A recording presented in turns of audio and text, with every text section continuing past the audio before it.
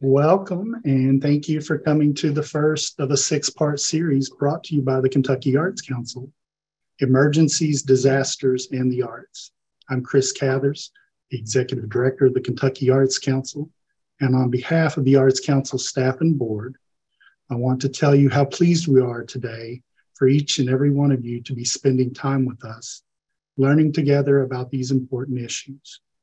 Prior to today's presentation, I want to offer a land acknowledgement. Today, we stand on ground occupied by ancient peoples whose history has been lost, but whose legacy remains. The evidence of these people can be seen all over Kentucky through the mounds and artifacts left behind. Today, over 170 American Indian tribes are represented by their members living and working in the Commonwealth. Let us honor those who are here and those who are here now, and build on the legacy of stewardship of the land they left for us into the seventh generation. Now I want to turn it over to the Arts Council's Executive Staff Advisor, Emily Moses, to get started with today's presentation. Thank you, Chris. I'm Emily Moses, Executive Staff Advisor for the Kentucky Arts Council.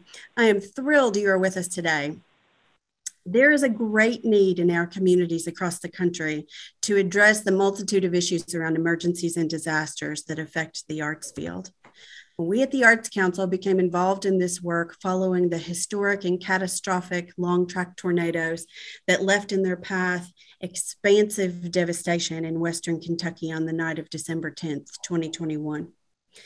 7 months later, on July 27th and in the following days, historic and mass flooding in the Appalachian Mountains of Eastern Kentucky caused devastation and destruction in the region, again with significant repercussions for the arts community. In both instances, organizations were completely destroyed or experienced significant damage to physical structures, archives, collections, artwork, all gone in an instant. The lives and livelihoods of hundreds of artists were affected by lost property, homes, studios, lost equipment, supplies, finished work, works in progress. And notwithstanding, in both instances, communities that stood proud one day were gone the next.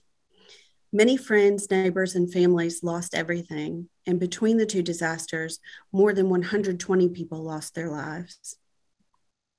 As you can imagine, and as some of you know from your own experiences, there's an extensive need for resources to navigate the aftermath of these disasters for the arts field.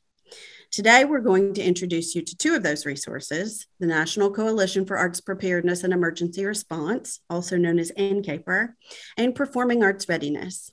We'll soon be joined by Jan Newcomb and Tom Clareson to talk about these organizations that are essential for you to be in contact with following a disaster. And there are also reasons to be in contact with them now, as you'll find as Jan and Tom explore ideas of preparedness and readiness in their presentation.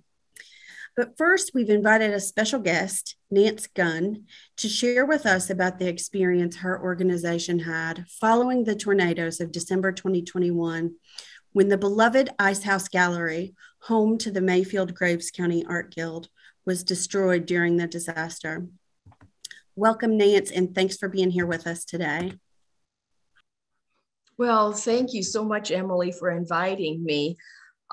First of all, I just want to thank the Kentucky Arts Council for all the help that they've given the Mayfield-Graves County Art Guild in trying to figure out how to come back from the devastating tornado. Emily and Chris, you've just been awesome in your friendship towards our art guild and for all of the grant funding that was made available. So again, my name is Nanc Gunn. I'm the director of the Mayfield-Graves County Art Guild. And in 1995, the Kentucky Heritage Council set us up at the Ice House.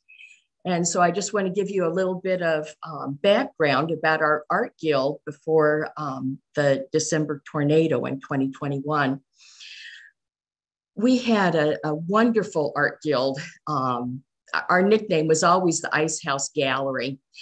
And back in 2010, we actually are very proud recipients of the Governor's Award for the Arts. You can see the gallery that we had set up. Every month we had a different gallery show going on. And this is the room where the historic ice house was functioning back in 1930 when it was originally built. If you look at the gray beams on either side, those are the beams that the gurney would go down to drop the vats of 4 foot by 4 foot water into ice to make the ice. And the ice house was actually selling ice out of it all the way into the 1980s. And so it was quite a historical and beloved building for the people in Mayfield. They have a lot of very personal memories of it. So this is our impression show. This is our longest running show that we've had with the Mayfield Graves County Art Guild. If you go to the next slide, Emily, this is the next room over, and this is where the ice was stored and distributed, and it became our workshop area. And so in this case, we're looking at Jan Jones, our assistant director, and we had a stained glass art class set up, and it would run all week where Mike Driver would bring in all of his supplies, and we were just super active with all kinds of workshops. The year before the tornado, we had 50 different classes going on in this room. So it was very active. If you could show us the next slide, Emily.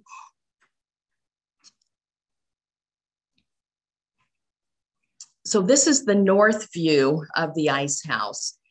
And if you look at the Ice House Gallery poster, that was made by Mel Garbark, and one of our board members painted that on the side of the ice house. It was very beloved. And if you go to the next slide,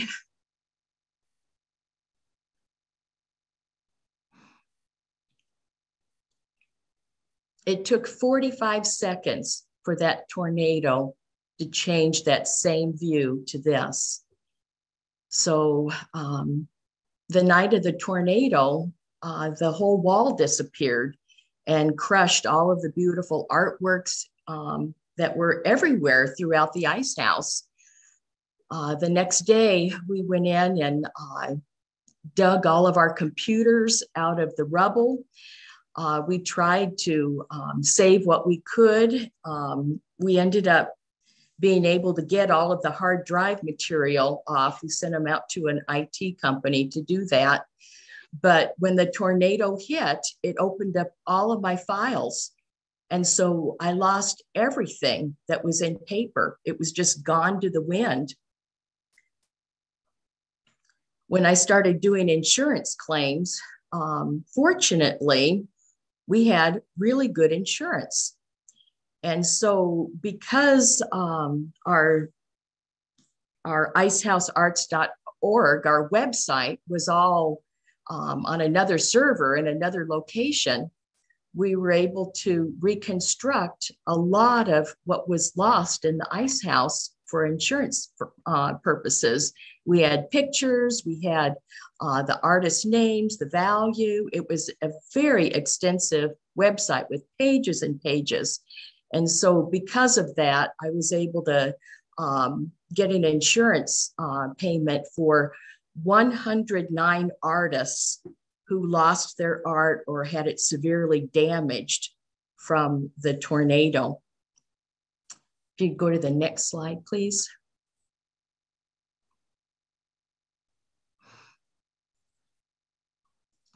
This is a Helen LaFrance painting. And the roof of the ice house was just lost to the tornado, but the ceiling fell and it did a tremendous amount of damage to what was not whipped away in the winds. And so this Helen LaFrance painting was punctured by the ceiling in several places. And Paul Aho is standing there on the left. He is the director of the Paducah School of Art and Design. He was able to take this painting from my husband, who's on the right, and just do a beautiful restoration of this painting. And he still has it in safe harbor at the Paducah School of Art and Design on beautiful display.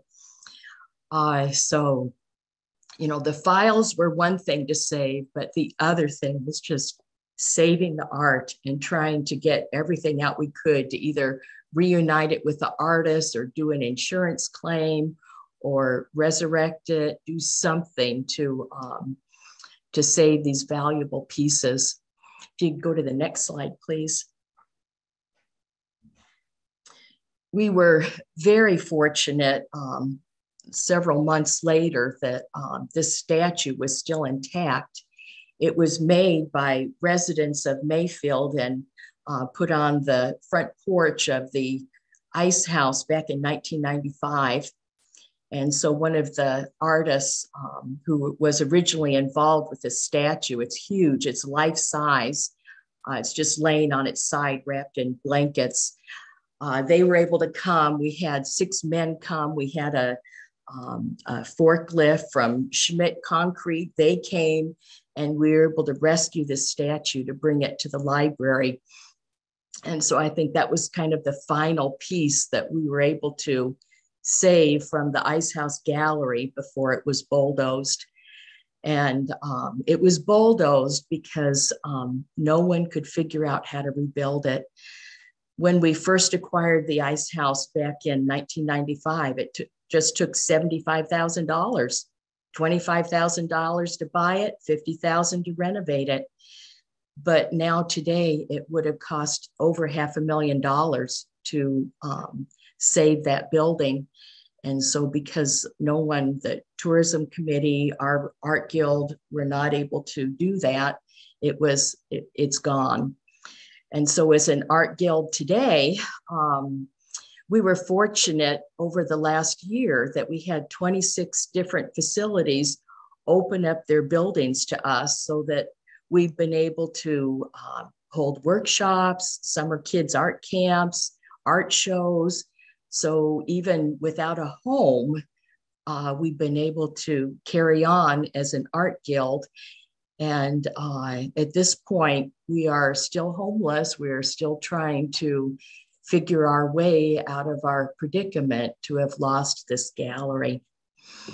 So I hope none of you ever have to go through what we've been through, but it sure took a lot of people's help to get us as far as we've come.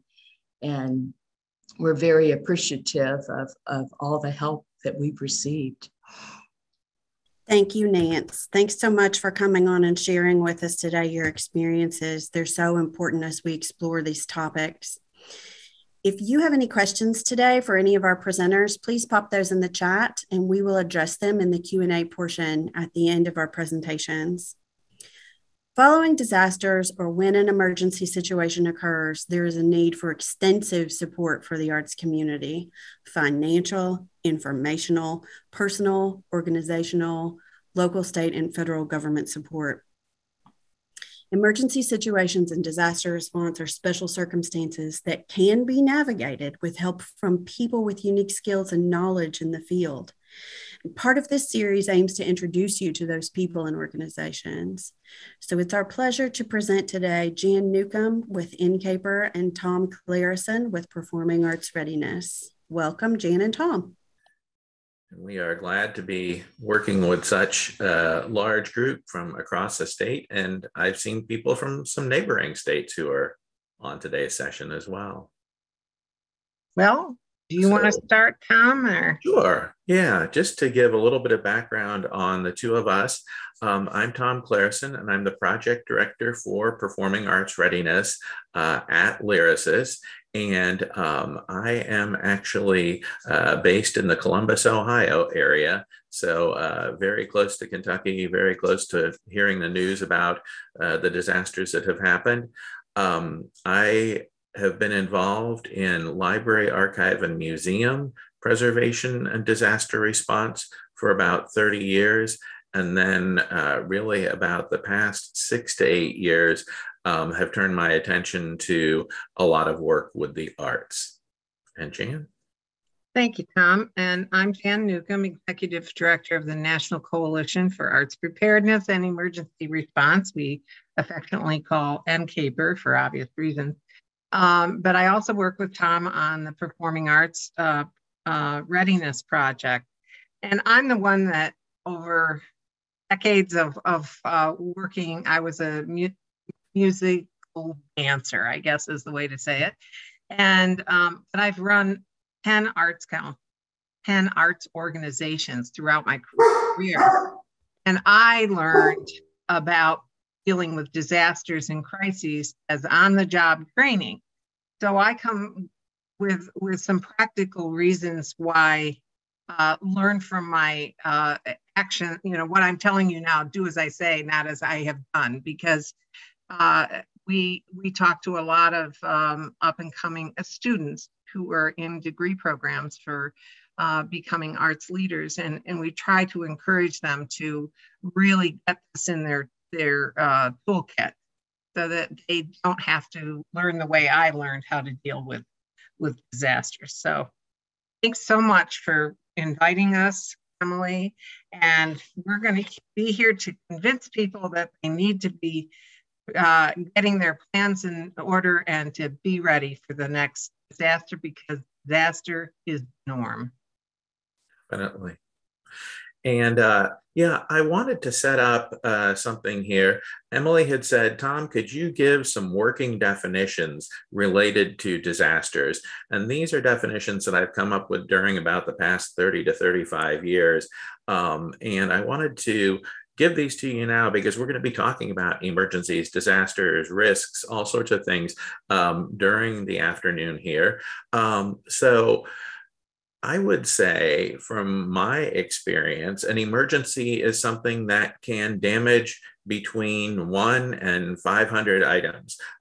It can be props, it can be scores, it can be books, it can be 500 items that in Nance's case, letters that might have blown out of file folders or something to that effect. And in a lot of cases, when it is an emergency, it is something that you may need to deal with your organization's staff, your organization's volunteers, before you can get any outside help. With a disaster, it's a little bit bigger. It can be 500 items or above. And that is something where you'll oftentimes have to call in potentially disaster vendors. You might have to call in emergency management of different types to assist you. So that's sort of the dividing line that I would suggest there. Then we get to the idea of a community-wide disaster. And what we see there is, where would your arts center be? Where would a local museum be if there was also damage to a local hospital or the city hall or a school? And if you do some preparedness, if you do some outreach in advance, in some cases, you can work with emergency management vendors, with organizations, and say, hey, let me tell you about my organization before the disaster happens. And then they'll be able to take action as quickly as they can when they can get around to working with your organization. So think about what would happen if there was a disaster across your whole community. Risks, hazards, vulnerabilities. I put these down here because sometimes when I'm talking and teaching, I throw these terms around a whole big bunch. And so these are really interchangeable terms for the things that cause disasters. It's because of the risks of the area where your building might be built, how the building is built, what hazards there are around the area, from flooding to other things, and vulnerabilities in the building as well. And then mitigation. This is going to come up a number of different times as we talk. These are things that you can do before, during, and certainly after a disaster to make things, the result and impact, less severe and less damaging, and certainly less damaging the next time around. So on our next slide, we want to talk a little bit about why we are looking at these topics. It's the idea of the fact that so many disasters, both natural and human-made, happened in 2022 and in 23. And so we have the National Weather Service, and they're, was saying $15 billion of damage from disasters. A number of hurricanes, flooding, particularly in Kentucky, Missouri, tornadoes in many areas all over the country, and water crises, wildfires, drought. We really have a lot of these natural disasters that we are having to deal with. And unfortunately, we are also having to deal with situations where there have been shootings, where they have, in some cases, certainly affected families and communities, but also affected organizations and arts organizations. So really, we think about, as devastating as the pandemic was for everybody, there have been a wide variety of other types of disasters in this past several years that continue to occur that have damaged and continue to damage arts organizations. All disasters start locally. Some might cover larger geographic areas, but flooding, whether from a hurricane or a leaky pipe, often has the same disastrous effect on an arts organization. So what we want to do is really talk with you about how you can make a coordinated and effective response to these different types of emergencies and disasters, and create resilience within your organization, the ability to respond and to bounce back, that can make the difference between survival of the organization or bankruptcy of the organization. So on our next slide, unfortunately, one of the things, we've been looking at this quite a bit, and Jan found some really interesting and unfortunate information, and the idea why the US leads the world in weather disasters. And you can see that third little paragraph there. We have two oceans we're dealing with, the Gulf of Mexico, mountain ranges, peninsulas like Florida, storm fronts that are clashing into each other, and the jet stream can really cause a lot of difficult weather here. And the other thing is, because of where, what, when, and how we have built things, we sometimes face even worse cases after some of these disasters happen. So you're not imagining it. It's actually the US leads the world currently in weather disasters. And unfortunately, we have seen in the South that there have been a growing number of disasters in the South and Midwest, particularly in the past couple of years. So with that kind of framework, I want to hand things over to Jan to talk a little bit about how we can look at the arts community helping to respond in disasters, and how we can rebuild after disasters happen. Thanks, Tom. This is from these 2 points were written by Amelia Brown, and she gave this. This was part of her speech that she gave to the International City and County Management Association in October of 2020. Amelia worked in New Orleans following Katrina, and then founded Emergency Arts. She worked in the City of Minneapolis Cultural Affairs Office, and believed that no matter the crisis, whether it's a hurricane, a pandemic, a police killing, that art was the key to responding with force and compassion, knitting together communities and lifting voices not often heard. And I just want to reiterate, where in emergency management, we want the arts sector to be at the table, not on the menu. And in preference would be for us is we set the table. So let's be thinking, and according to Brown, artists can really be helpful. She said, serving in New Orleans helped me develop a deeper understanding that emergencies can lead to opportunities. She wrote this in an essay for the U.S. Department of Arts and Culture. And she said, one of the most precious opportunities is to rebuild community with people gathered around an emergency who were once strangers and became family. And I know that, Nanc, you probably feel that in your community and what you've been through as you in Kentucky and other places that have had disasters. You have all of a sudden so many more new friends and parts of the community that you really didn't know you had. So artists, in reading these, what can artists bring to the table? I think one of the most important things is that the arts can overcome social barriers, such as language and culture. And one of the things in that article that Tom was quoting about the US being the kind of the mother lode of disasters, when tornadoes hit, there's so many immigrants that come from countries in Central and South America or Africa who do not know about tornadoes. They don't know what to do. So they're uninformed. And they were badly unprepared. And if we could get to them through arts and culture and start really helping people be better prepared, then it will mean, fewer lives are lost, and hopefully people are more resilient. And this goes with poverty level too.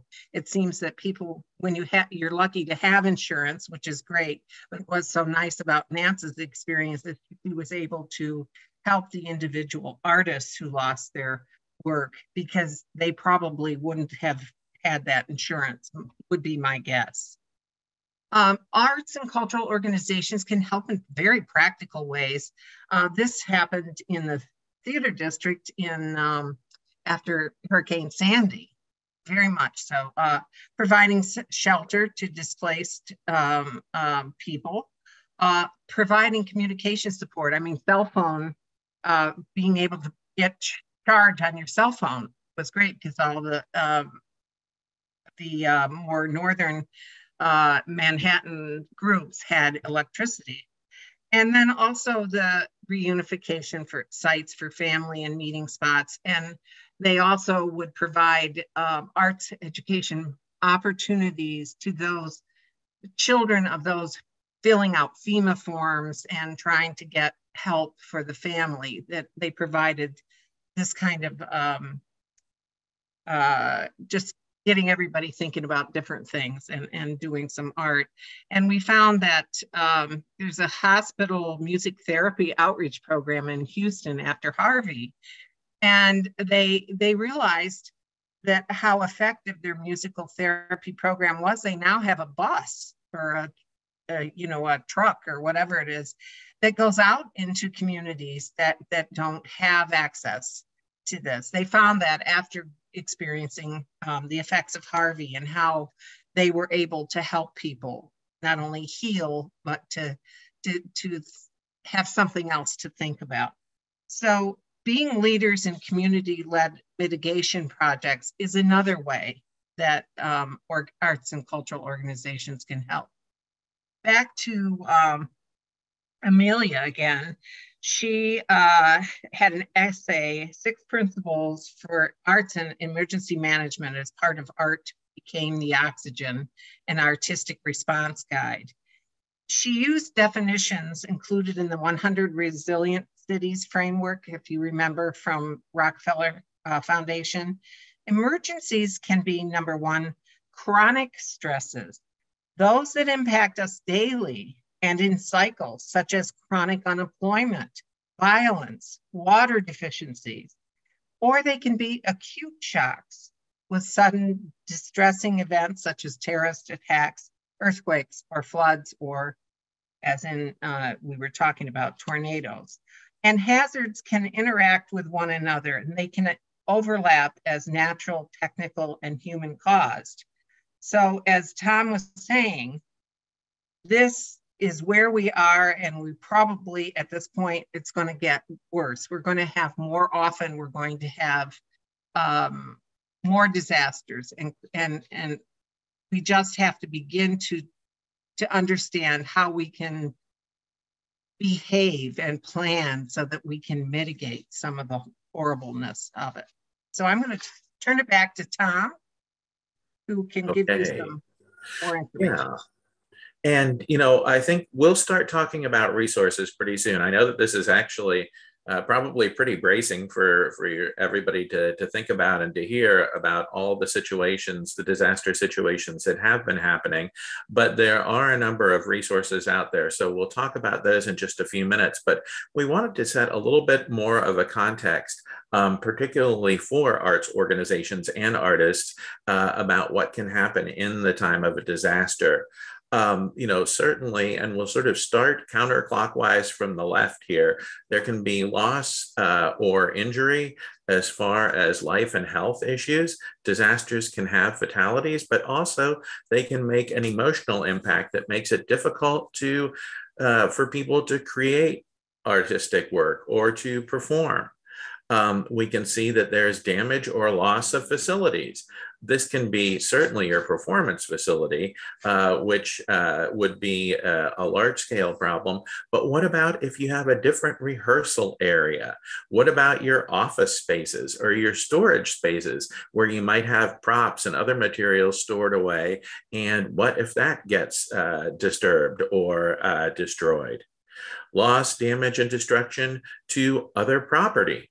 And this can be everything from sets, costumes, scores, instruments, texts, rehearsal notes, but also, as Nanc was saying, it can be office equipment and it can be files of important information. In some cases, we hear the tools that are used to create work, like paint, paintbrushes, canvas, and computers, all can be damaged as well. So these are some of the things that we have to look out for, and hopefully we can have insurance for, or we can figure out ways to protect them or recover them if they do get damaged.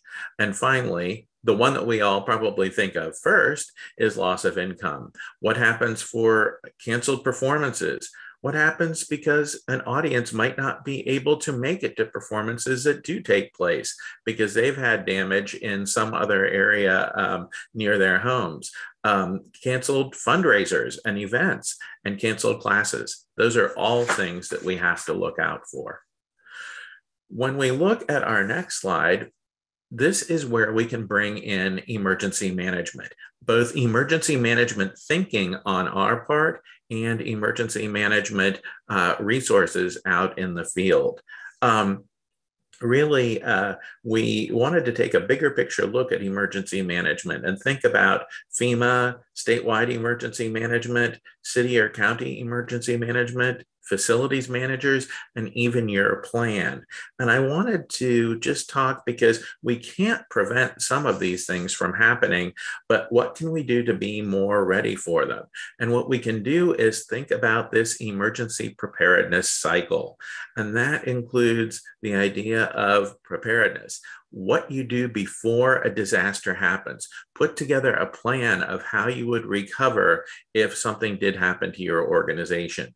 Response. This is what happens during the immediate period after a disaster in the first 24 to 72 hours. And this is getting your props, getting your artwork, other materials out of a facility that has been damaged, out of floodwaters. Recovery.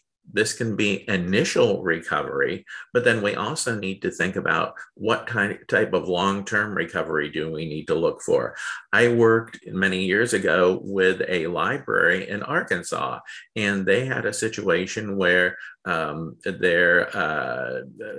roof of their building was hit by lightning, it caught on fire, and then that roof collapsed into the building and water from a rainstorm came in. They were able to get a lot of their materials out and a lot of their materials dried, but it took them 2 years to get back into their original building. So they had to think about long-term recovery. And then the other thing that we've mentioned and will keep on popping up throughout our discussion, mitigation. preparedness for the next time. So thinking about that is important. Now, we need to think about these steps on our next slide about gaps in the emergency management system that has happened to arts organizations. So you'll see a sort of adapted version of that emergency management cycle in the top of the slide here. So there's planning and preparedness, response, support and recovery, and then the evaluation of the system again, mitigating things to make them easier to deal with the next time. And we have a lot of wonderful resources that we can work with in the disaster management sector. I want to take this alphabet soup that we have here and do a little bit of translation. We have local and county offices of emergency management. We work with state agencies of emergency management. There's the Federal Emergency Management Agency, or FEMA, and there are VOADs and COADs, and those are volunteer organizations active in disasters and community organizations active in disasters, which are often faith-based groups or community-based groups who can work with you if a disaster happens. And of course, we work very closely and very carefully with hospitals and even public health organizations. But where we saw gaps and where the whole reason for being for NCAPER and PAR came through is that there wasn't a lot of information tailored to arts organizations. There weren't resources for lost income from disasters. There certainly wasn't a lot of good conservation and preparedness advice for the arts community. There wasn't money for repair of tools and repair of facilities, and there weren't a lot of good resources for artists. And nearly 250,000 artists lost employment due to the pandemic, and performing arts companies reported 54% decline in revenue during 2020. So we have arts organizations that are still struggling with the ongoing impacts from the pandemic, including lost income, uneven economic recovery, and expiring government supports. So we wanted to see what could we do to help do a little bit of filling of these gaps. And on the next slide, you'll see the sort of cog and wheel system here that is a number of organizations that can work together. Development of emergency management for the arts and cultural heritage sector during the response to Katrina showed some weaknesses in how the cultural community was set up to deal with disasters. So this led to a little bit of resurgence of emergency management thinking, and national arts funders really stepped in to support artists and arts organizations. And one of those funders was the Andrew W. Mellon Foundation that supported a number of organizations that are on this list here. Arts Ready, which provides planning tools and resources, the advocacy and networking, and after the disaster calls that NCAPER has put together, training, resources, and funding through PAR, and then Surf Plus, the Craft Emergency Relief Fund, now the Artist Safety Net, works with individual artists and individual crafts organizations. So these groups all are starting to work together. And we also work with the Heritage Emergency National Task Force, which is a sort of nationwide umbrella of arts and culture organizations working together after disasters. So what we're going to do during the next few minutes here is that Jan and I are going to talk a little bit more about our specific organizations and how they can help you. So I want to provide a little bit of brief background on the Performing Arts Readiness Project. So on our next slide, you'll see the list of our steering committee members. This whole activity with PAR started with a meeting in 2015 that the Mellon Foundation brought together, and then a planning grant in 2016 where we talked to organizations and people in the arts field and said, would this type of training, would this type of information be helpful to you? And then finally, we brought together a unique blend of arts and preservation and conservation leaders for our steering committee. So you'll see lyricists, the conservation centers in Philadelphia, Midwest Art Conservation Center in Minneapolis, ICA, which is the Inter-Museum Conservation Association in Cleveland, and NEDCC, the Northeast Document Conservation Center. These groups have been working with libraries, archives, and museums for years to recover from disasters. So these groups were standing at the ready, and we started to work with well-known to you, a number of great resource organizations like South Arts and Arts Ready, with groups like the Kentucky Arts Council and the New Jersey State Council on the Arts, which has been a leader in this type of recovery as well. NCAPER is a key player here, as is the Western Arts Alliance for organizations on the West Coast, and then the International Association of Blacks in Dance and National Performance Network are two other groups that have been working a lot with disaster preparedness and recovery, and working a lot with their memberships, and even networking out into the field even more. So in the next slide, looking at PAR resources, we have a wide variety of services that reach both producing, creating, and presenting organizations.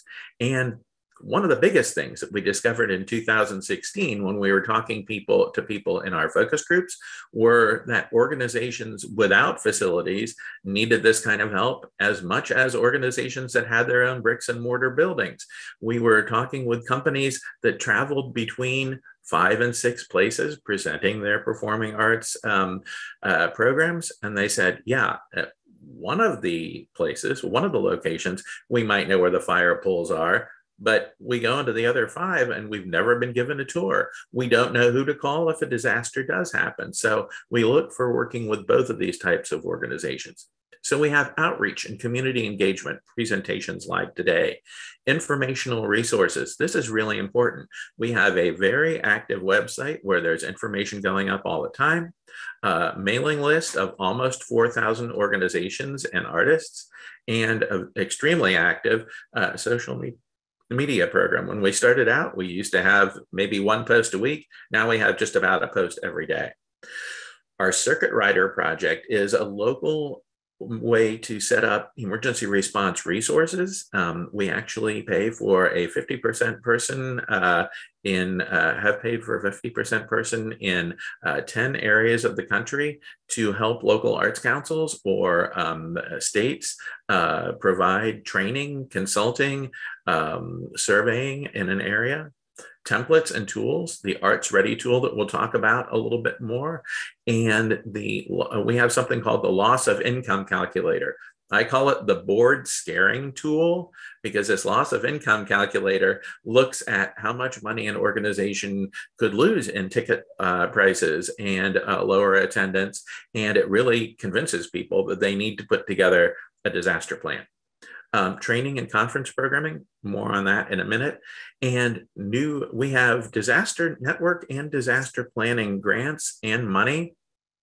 And what we can do here is we have new grant applications that are going to be out next week. So you're the first people to hear about this. We finally are getting these things ready to come out as part of our new grant, and we'll talk about that more in a minute.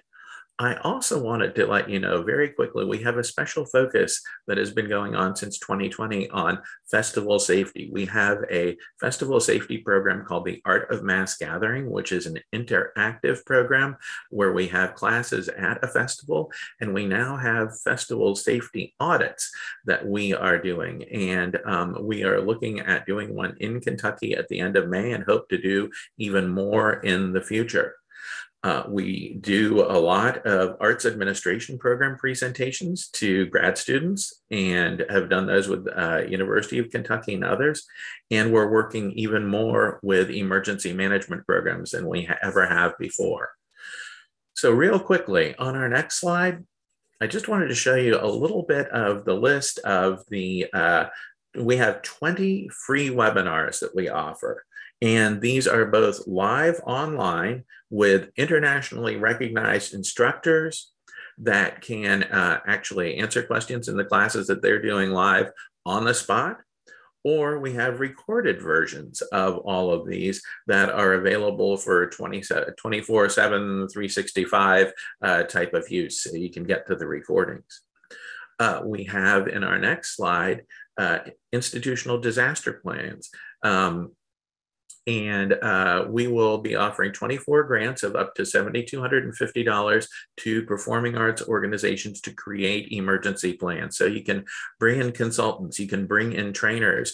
$1,250 or more can be used for equipment and supplies, like a panic button, like one place where they said, oh, it's a 3-story building and we have one fire extinguisher. We need more fire extinguishers. And then travel and staff time can be compensated for here. So there are a bunch of disaster plans funded by PAR that are online at our website under sample emergency plans. I think there's 10 or 12 there, and all of these have been created with PAR grants. So look for this information to come up early next week about this new round of funding that we have. And on the next slide, the other thing is PAR networking grants. 7 grants of between $5,000 and $25,000 are going to be able to be applied for also starting next week. And so if there have been existing disaster networks in the state, it could be to increase the participation of arts organizations within those existing networks, or to develop new networks. And so we've developed some networks in Northeast Ohio that have continued for years. We have stepped in with some of the Pennsylvania emergency response groups and had them start to think about bringing arts organizations in. In New Orleans, they have a network that is getting very close to 50-50, and in Houston as well, with arts and culture organizations. So look for these types of grants as well. The last thing I'll talk about is our tool that we have here. It's the D-Plan Arts Ready tool. These were 2 existing tools that had been around for 12 to 15 years. And this actually brings them together. And it's one interface for you to be able to get for tools that can work with cultural organizations and arts organizations as well. And it helps you build components of your disaster plan. And here's the thing, for arts organizations, this is really important. Right now, under our grant from the Mellon Foundation, we're able to waive the first year subscription fee. The subscription's under $60, but even the idea of being able to waive it for a year can help arts organizations get into utilizing this and then have a place for their plan to be stored both on their computer, but also off-site in case they need to get to the disaster plan later. So Jan is able to give more information on this, and we can do that both later in our discussion and as a follow-up, but I actually want to turn things over to her now. Thanks, Tom. As I said, I'm with the National Coalition for Arts Preparedness and Emergency Response, which was formed in 2006, really in response to Katrina and Rita. And whenever all those gaps that Tom mentioned really were revealed. And NCAPER is the only national discipline agnostic arts readiness, response, and recovery organization within the arts sector. And we've developed a response system that serves as a safety net to complement the services of general relief providers as a stopgap measure for those not served by federal disaster programs. And the majority of the arts sector is not served by FEMA, SBA, et cetera. So NCAPER advocates for preparedness and disaster support for the entire arts sector through publications and resource development. And we also facilitate post-disaster and virtual convenings for affected artists and arts organizations to connect them to funders, service organizations, and businesses who can help with their needs. We did that twice, both in Western Kentucky and Eastern Kentucky. And these are our organizational members that get on those calls and listen and try to respond to questions and to give information. So you see music here. So if you were a performer, a musical performer, or even a person working with a performer. I always say groupie, and that's the wrong word. So as a roadie, they would potentially be able to have help. And we also train arts responders to work with their communities on readiness and mitigation projects. So we have good participation, and we also get sometimes extra members kind of come and go, more funders come on these calls. I mentioned resources. These are resources that we have right now and have developed just in the past since 2015. The Cultural Placekeeping Guide is to help communities create emergency response networks like Tom was talking about. And so you can actually rely on each other and have this network going. So when something happens, somebody has a fire and needs a venue, you kind of already know who can do what and help. And that's, you know, any kind of preparation like that saves you time, which saves money. We also, during the pandemic, on the left here, you see the arts organizations at a crossroads toolkit. We found that so many organizations went out of business or were thinking about going out of business. So Molly Quinlan Hayes did a lot of research and interviews and got some, how do you manage these transitions? How do you preserve your assets? And she put all that together. One of the most important things there, I think, is how do you keep your best asset is your people, your staff, and what they know knowledge-wise. And how do you keep that from going away when somebody no longer is with the organization? So there are techniques that you can have, that you can do in a very orderly way to cross-train staff.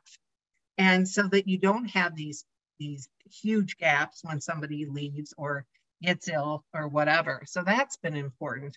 And you'll see the field guide here, both in Spanish and in English. And I think we sent about 100 of them to Kentucky when after the disasters. These are free, downloadable. Of course, I sent the printed ones so that people could have them in their hands and not worry about running off 50 pages of something. But these are available on our website. And the idea is when you're in the stress of the moment of responding to disaster, you need to know, you need an easy guide. Where do I go? What are the telephone numbers? And not only is it FEMA, but SBA, which you can possibly know that you can get loans, but you have to apply, and you have to apply to FEMA first, and it's all very complicated. And as you can think of, it's very governmentese. Sorry to those present who are government workers, but we tried to make it so that you could easily understand what to do and where to go. And there are 11 departments, federal departments, like agriculture and things like that, that have resources available to people after disasters. So, you know, something to look at. So we at NCAPER, we don't have money like Tom does to give out for grants, but we do have readiness, response, and recovery activities. And what happened is we realized that these facilitated phone calls following, well, initially when I came on, Harvey and Irma and Maria, they really had an impact. However, we realized that we needed training for people on the ground. who could work with communities in a more organized way. And so we decided that the Crisis Analysis Mitigation, or CAM, coaching network training was something that would be helpful to do for arts responders. So anybody working in arts administration would be able to apply to this program and become a trained CAM coach. And what that does, you learn a little bit about FEMA. You have to take a basic 101, FEMA 101 certification course.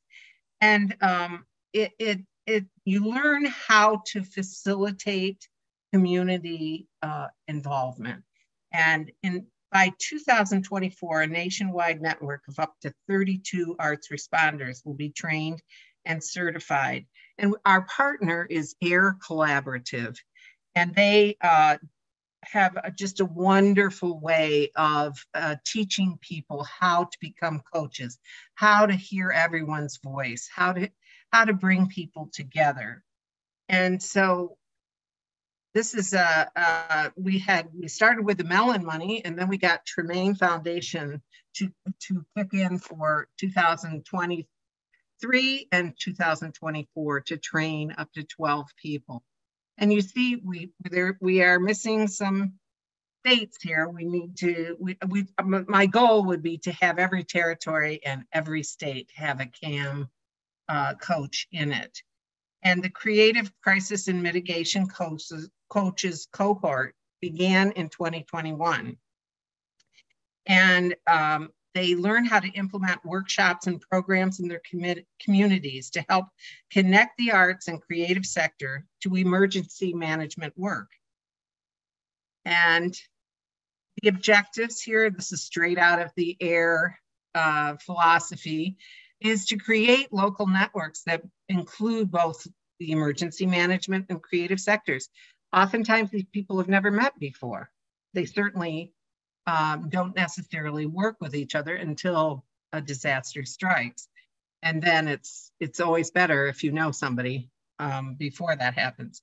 So building and strengthening grassroots community awareness and understanding of the management cycles and systems, and then to develop and expand community-led preparedness and mitigation projects that using arts and creativity.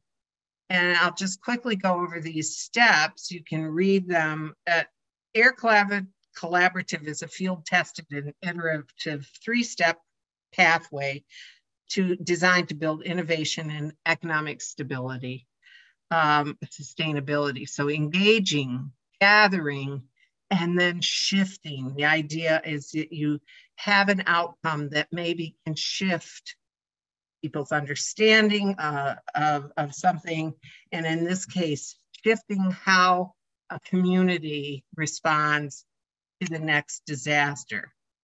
So keeping disasters from occurring. One FEMA mitigation staff joke is mitigation.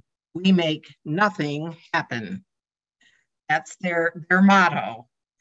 And the idea that we use the blue sky time, and that's after you've kind of come up for air and your things are calmer and you start to sneak back into your old ways.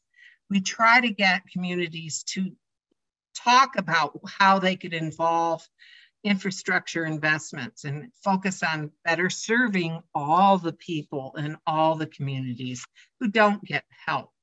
So these were a couple of 3-day workshops in Washington, D.C. and one in Houma, Louisiana. And just what came out of a 3-day discussion amongst groups where food scarcity was a Baltimore neighborhood issue. And so that they're going to develop a community garden in under-resourced neighborhoods, serving a primary school and assisted living facility. And then another project they were going to do is community street fair raffles. They're going to bring people together This is a community where there's a lot of distrust, and try to get people more more educated and knowledgeable about what is available to them. In Houma, it's a very small place, and there were 3 pastors, the police chief, and all these people involved in these discussions. And they talked about communication is really, really difficult. And we know that Alabama or Louisiana gets a lot of tornado activity and hurricanes.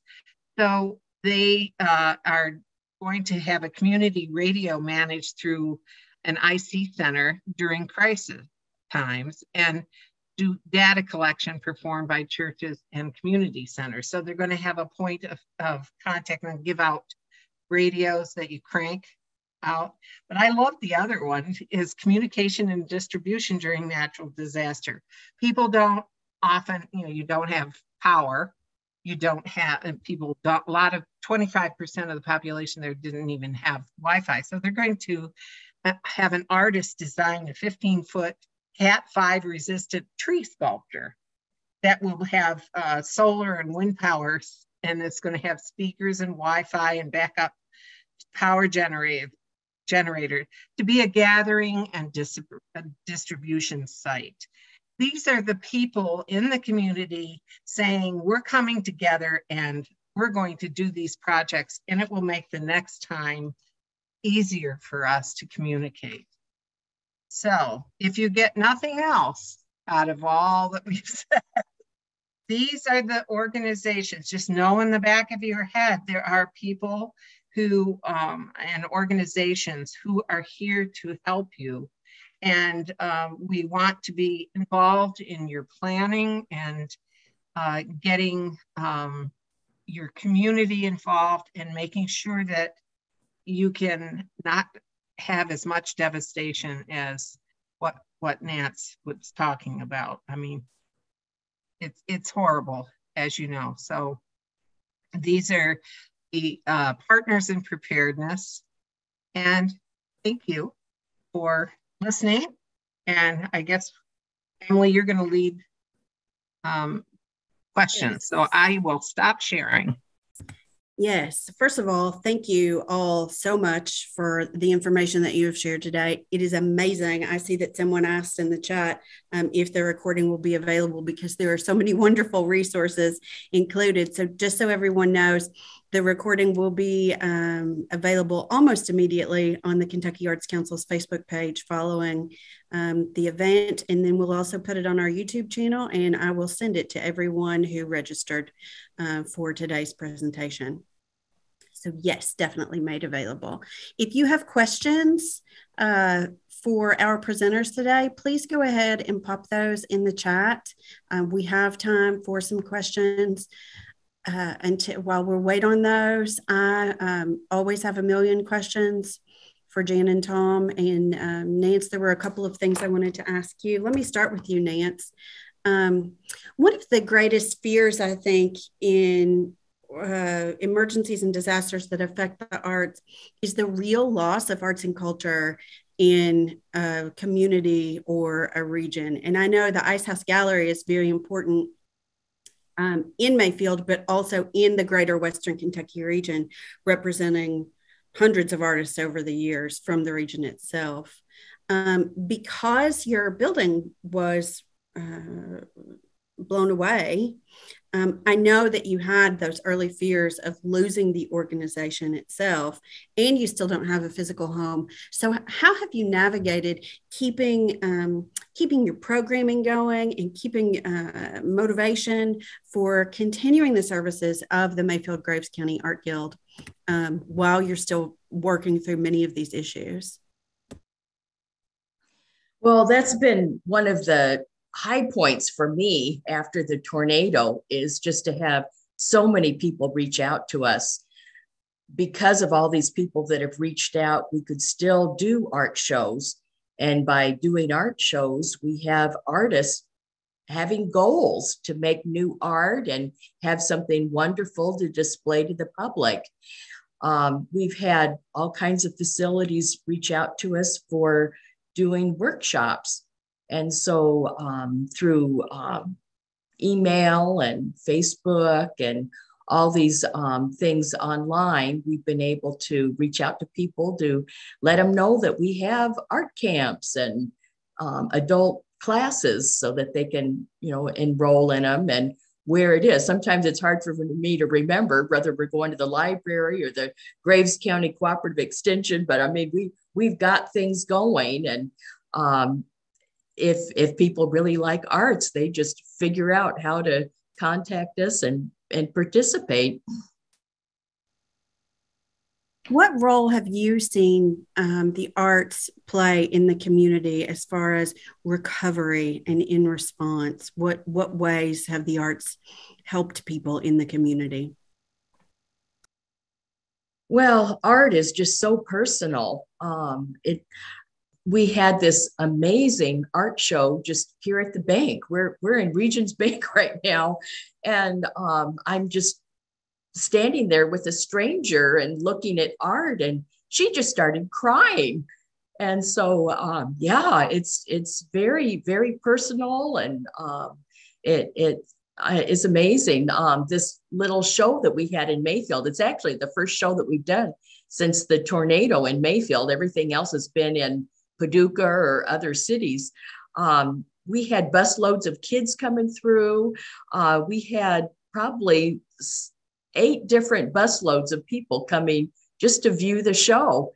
And it was wonderful. We never had that many busloads come to the Ice House to view a show. So yeah, there have just been wonderful ways to reach out to people that we didn't necessarily have before. That's wonderful. Thank you, Nanc. Tom and Jan, one of the things that I wanted to ask you, so if I'm a person, I'm an artist, or I'm an arts stakeholder, or I represent an arts organization, and I want to become involved in this work, or I want to better prepare, or the many ways that there are entry points into this kind of work, where do you recommend that I start? Where would a person start if they wanted to become involved in this work? Well, I would say start with the Plan Arts Ready. Start making sure you understand the process of creating a disaster plan, a readiness plan. And I think that just even the 90 questions that we walk you through will give you like, wow, I never thought of that as being something we need to think about, because you deal with all the functions of an organization. And that's even true if you're an individual artist and, are a business in that respect. But I think it's contact us, if you want to be involved, if you want to be part of NCAPER, if you want to be and also the PAR website, on the PAR website are those webinars too that I think are really helpful and may give you some ideas. But yeah, just contact us and making sure. I mean, we can always use resources and creative people. I mean, even not creative, we can. Yeah, and I would say, in addition to that, Emily, one of the things that we have seen is with more and more of these disasters happening, the idea of sort of like minds thinking together in arts organizations and in libraries, archives, and museums, and people starting to network with each other. And, one of the things that has been really helpful is, say, if one organization is very badly hit, there may be ways to do some mutual aid where people can, who work at other organizations that might not have had such bad damage, can get time that their organization will give them to go over and help that other one that has been damaged. So this idea of building your network, getting to know organizations in your area has been really important. And I know that, with Nance's organization, with organizations in the Paducah area, there was a lot of really good networking that's continuing on in Western Kentucky. And Jan and I try to always follow up on that and always give as much support as we can and point people toward community foundations, point people toward other organizations that can give them some support. Yeah, that networking. I mean, we want a state and local activation team in every state, and not just a CAM person, but so it's very difficult when something happens in it's like, hey, who's in Houston? Who do I call? Because we initiate these and facilitate these phone calls. And, you want it to have everyone there. So working with you, Emily and Chris, to get people in Kentucky who were able to come to these phone calls and just, we'd listen to what happened. I mean, it's an important part of the process, and the more quickly we can make that sort of thing happen, I think it gives people hope. It gives people like we had calls weekly, then biweekly in Puerto Rico and the Virgin Islands for over a year. That's how long they really needed our help. And part of it was to listen, not only solve problems, but listen. It's important. And I saw Roger May's name at Appleshop pop up on here. And one of the things that I have been thinking is Appleshop was struck very severely by these disasters that happened from the flooding. But at the same time, as the region was trying to rebound, as the region was trying to recover, Appleshop became a place where they were hosting national organizations to come in and do teaching, national organizations to come in and look at assessing the damage in the area. And so that has been, a way that organizations, even ones that have undergone some of these situations, have stepped up and helped to network in their area as well. Yes, we saw that a lot in both Eastern and Western Kentucky, where there were organizations, like you mentioned during your presentation, that some of them that had been affected, like Appleshop, and others that were their fellow, organizations in the region who responded in many ways, like shutting down their services to become community centers and things like that. So we've seen here in Kentucky lots of different ways the arts have helped. In Western Kentucky, I know with Nanc that there were many organizations in Paducah that, came to their aid, including an organization like you talked about, Tom, that allowed some of its staff to help with some bookkeeping tasks. So I know there are lots of things like that go on, which I think leads me to this next thing. There's a gap around organizations like that and among the organizations that are affected and fellow organizations. There's a gap in services that exist, and I wonder if you could address it, where there aren't a lot of supports, especially financial supports, for folks to recoup any of their expenses or their losses in the way that they are responding and contributing to their own communities following a disaster. So you both mentioned, gaps, and I know those have been addressed over the years, but what still exists? What's still out there that needs to exists as far as gaps in services and funding? That was a really long question, and I understand if you might have gotten lost in there, but gaps basically is what I'm asking about. Well, FEMA, until a presidential declared emergency is declared by the president, nothing starts as far as availability of funding to a community, and then for individuals, there has to be public, for individual assistance has to be part of that declaration. And so you can be a plumber or an artist, and until you get that kind of declaration happens, you can't apply for, you won't get any help. But we always encourage people to keep applying and to FEMA, because if you don't, and even if you get turned down the first time, we tell them to keep going and reapply. And that's in that field guide. There's a lot of information that people can get that will possibly help them. Like I mentioned, Department of Homeland Security and agriculture and things like that.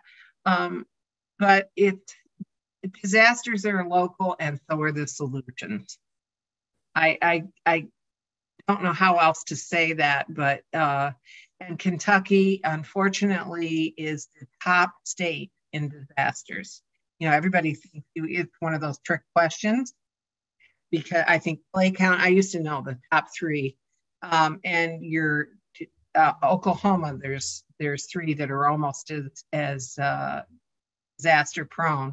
Everybody always thinks, oh, it's Florida or something. No, Kentucky is the most disaster prone state. So getting those people together, the resources, and getting this network like you're doing with the Arts Council, I think it's so important, because if you guys are united, it's going to help the community at large.